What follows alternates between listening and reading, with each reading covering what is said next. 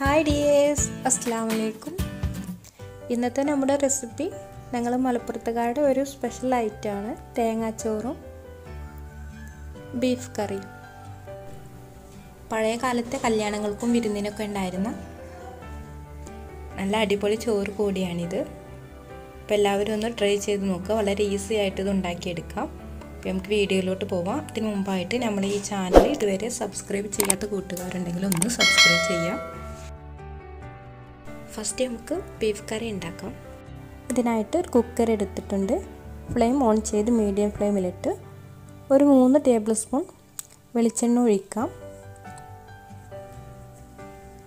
ഇനി ഇതിലോട്ട് നമുക്ക് 3 സവാള, മീഡിയം സൈസ് സവാളയാണ് എടുത്തിട്ടുള്ളത്. കനം കുറച്ചൊന്ന് അരിഞ്ഞെടുത്തതും 4 പച്ചമുളക് കീറിയതും കൂടി കുക്കറിലോട്ട് ഇട്ട് കൊടുക്കാം.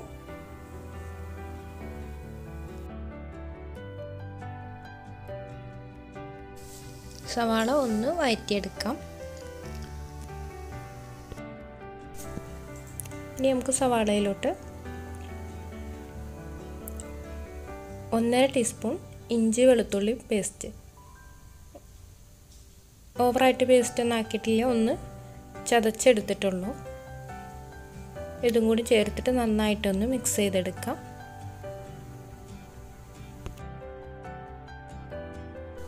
നന്നായിട്ടൊന്ന് മിക്സ് ചെയ്തെടുത്തിട്ടുണ്ട്. ഇനി ഇതിലോട്ട് നമുക്ക് 2 മീഡിയം സൈസ് തക്കാളി ചെറുതായി ഒന്ന് അരിഞ്ഞത് കൂടി ചേർക്കാം. എന്നിട്ട് നന്നായിട്ടൊന്ന് മിക്സ് ചെയ്തെടുക്കാം.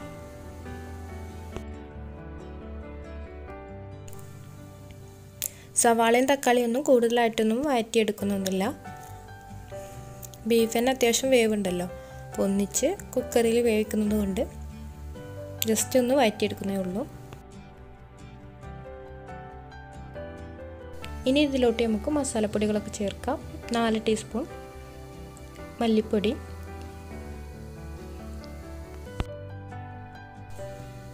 1.5 ടീസ്പൂൺ മുളക് പൊടി,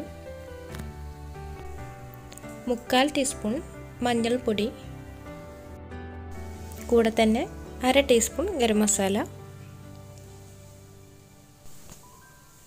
2 ടീസ്പൂൺ കുരുമുളക് പൊടി കൂടി ചേർക്കുന്നുണ്ട്.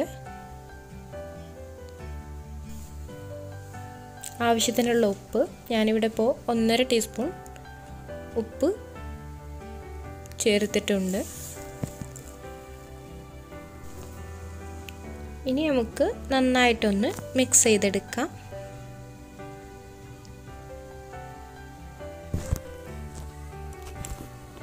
മസാലപ്പൊടികളും സവാളയും തക്കാളിയും എല്ലാം കൂടി ഒന്ന് മിക്സ് ചെയ്ത് എടുത്തിട്ടുണ്ട്.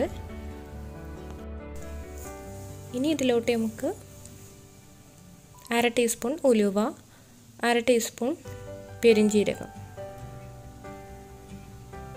ഇതും കൂടി ഈ മിക്സിലോട്ട് ചേർത്ത് നന്നായിട്ടൊന്ന് മിക്സ് ചെയ്തെടുക്കാം. ഇനി ഇതിലേക്ക് നമുക്ക് ബീഫ് ചേർക്കാം. 1.5 കിലോ ബീഫാണ് ഞാൻ എടുത്തിട്ടുള്ളത്. ചെറിയ പീസാക്കി മുറിച്ച ശേഷം നന്നായിട്ട് കഴുകി എടുത്തതാണ്.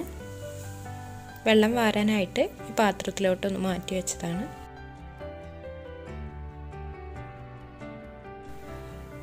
ബീഫൊക്കെ കുക്കറിലോട്ട് ഇട്ടിട്ടുണ്ട്. ഇനി നമുക്ക് ബീഫും മസാലയും കൂടി ഒരു ചട്ടകം ഉപയോഗിച്ച് നന്നായിട്ടൊന്ന് മിക്സ് ചെയ്തെടുക്കാം.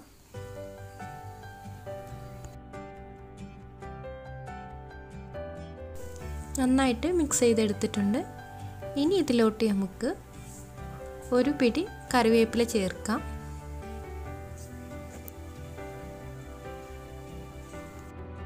ഇതിലോട്ട് നമുക്ക് 1/2 കപ്പ് വെള്ളം ചേർക്കാം.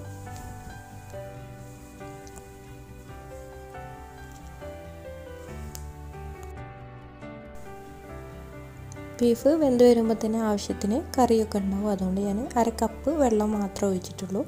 ഇനി നമുക്ക് കുക്കർ അടച്ച് വെച്ചിട്ട് ഏറ്റവും ലോ ഫ്ലെയിമിലിട്ടിട്ട് കറക്റ്റ് 5 വിസിൽ വരുന്നത് വരെ ഒന്ന് വേവിച്ചെടുക്കാം.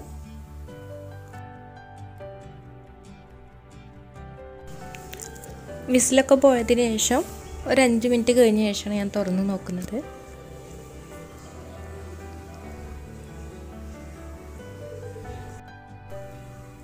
ഒരു കോരി ഉപയോഗിച്ച് നമുക്ക് നന്നായിട്ടൊന്ന് കറിയൊന്ന് മിക്സ് ചെയ്ത് നോക്കാം. ബീഫ് വേവൊക്കെ കറക്റ്റായിട്ടുണ്ട്. ഇനി നമുക്ക് കുറച്ച് ചെറിയ ഉള്ളി വേപ്പിലയൊക്കെ ഒന്ന് ബീഫിലോട്ടൊന്ന് വെളിച്ചെണ്ണയിൽ മൂപ്പിച്ച് ഒഴിക്കാം.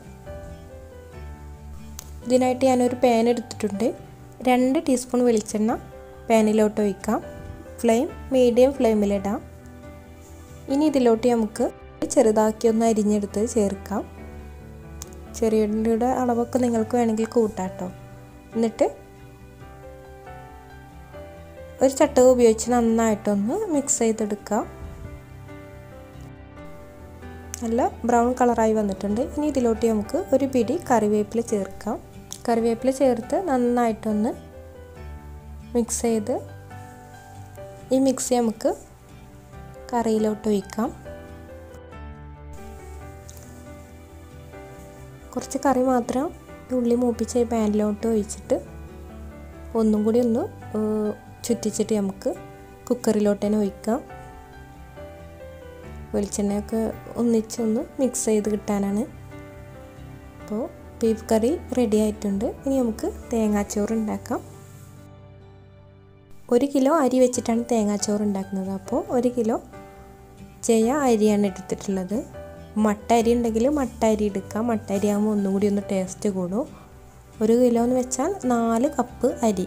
4 കപ്പ് അരിയിലോട്ട് ഞാൻ 2 വലിയ തേങ്ങ ചിരവിയതാണ് എടുത്തിട്ടുള്ളത്. പിന്നെ അടുത്തതായിട്ട് ചെറിയ ഉള്ളി 300 ഗ്രാം ചെറിയ ഉള്ളി എടുത്തിട്ടുണ്ട്. തൊലിയൊക്കെ ഒന്ന് കളഞ്ഞ് നടുഭാഗം മാത്രം ഒന്ന് മുറിച്ച് 2 പീസാക്കിയാണ് എടുത്തിട്ടുള്ളത്. ലാസ്റ്റായിട്ട് ഉലുവ 3/4 കപ്പ് ഉലുവ എടുത്തിട്ടുണ്ട്. അപ്പോൾ നമുക്ക് ഇനി എങ്ങനെ തേങ്ങാച്ചോറ് ഉണ്ടാക്കുന്നത് നോക്കാം. ഒരു സ്റ്റീലിൻ്റെ 1 കിലോ ചോറൊക്കെ വെക്കാൻ പാകത്തിനുള്ള ഒരു ചെമ്പാണ് ഞാൻ എടുത്തിട്ടുള്ളത്. സാധാരണ ചോറ് വെക്കുന്ന കലത്തിലോ ഏതോ പാത്രത്തിലോ വേണമെങ്കിലും ഉണ്ടാക്കാം കേട്ടോ. ഇനി നമുക്ക് ഇതിലോട്ട് കഴുകി വെച്ച അരി ചേർക്കാം. കൂടെ തന്നെ തേങ്ങ ചിരവിയത് കൂടി ചേർക്കാം.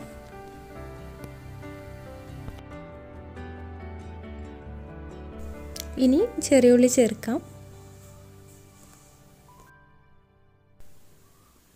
ഇനി ഇതിലോട്ട് നമുക്ക് ഉലുവ ചേർക്കാം.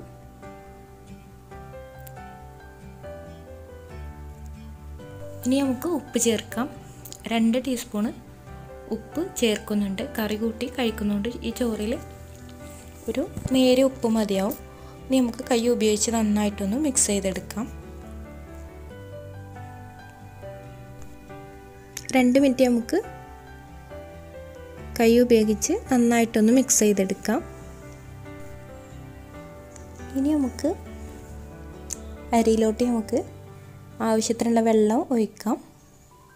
12 ഗ്ലാസ് വെള്ളമാണ് ഞാൻ എടുത്തിട്ടുള്ളത്.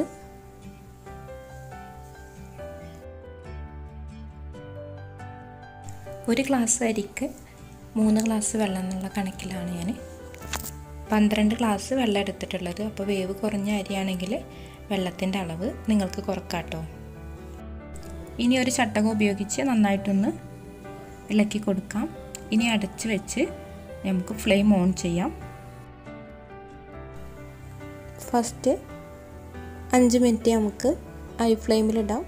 അത് കഴിഞ്ഞ ശേഷം ഏറ്റവും ലോ ഫ്ലെയിമിലിട്ടിട്ട് ഈ വെള്ളമൊക്കെ നന്നായിട്ട് വറ്റുന്നത് വരെ നമുക്ക് വേവിച്ചെടുക്കണം. വിറകടുപ്പിൽ വെച്ചിട്ടാണ് ഞങ്ങൾ നാട്ടിലൊക്കെ ഉണ്ടാക്കാറ്. അപ്പോൾ ഫസ്റ്റ് വിറകൊക്കെ കത്തി ചോറൊക്കെ തിള വന്നതിന് ശേഷം കനലിലേക്ക് ഇടുന്നിട്ടാണ് തേങ്ങാച്ചോറ് വെന്ത് വരാറ്. ഒരു 6 മിനിറ്റ് കഴിഞ്ഞ ശേഷം ഒന്ന് തുറന്ന് നോക്കി. അപ്പോൾ നന്നായിട്ട്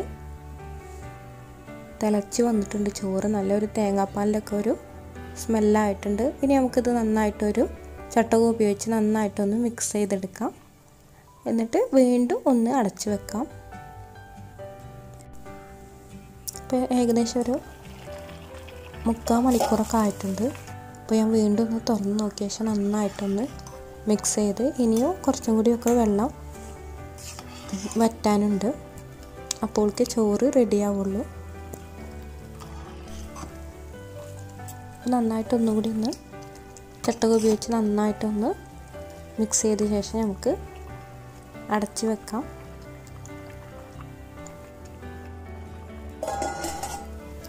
ഇനി 1 മണിക്കൂർ കഴിഞ്ഞ ശേഷം നമുക്ക് തുറന്ന് നോക്കാം.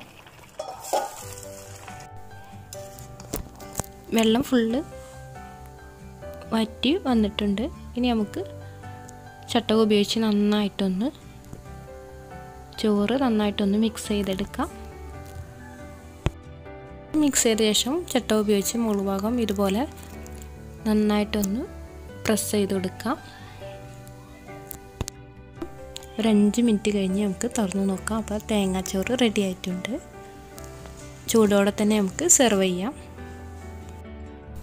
അപ്പോൾ നല്ല അടിപൊളി ടേസ്റ്റ് ആട്ടോ, ഒരു നാടൻ ടേസ്റ്റ് എന്നൊക്കെ പറയാം നമ്മൾ തേങ്ങാച്ചോറിന്. അപ്പോൾ എനിക്ക് ഏറ്റവും ഇഷ്ടപ്പെട്ട ചോറാണിത്. അപ്പോൾ എല്ലാവരും ഒന്ന് ട്രൈ ചെയ്ത് നോക്കുക, എന്നിട്ട് കമൻറ്റ് ചെയ്യുക. അതുപോലെ തന്നെ ഈ വീഡിയോ നിങ്ങൾക്ക് ഇഷ്ടപ്പെട്ടിട്ടുണ്ടെങ്കിൽ ലൈക്ക് ചെയ്യുക, ഷെയർ ചെയ്യുക. അപ്പോൾ അടുത്തൊരു വീഡിയോ ആയിട്ട് നമുക്ക് വീണ്ടും കാണാം, ഇൻഷാ അല്ലാഹ്.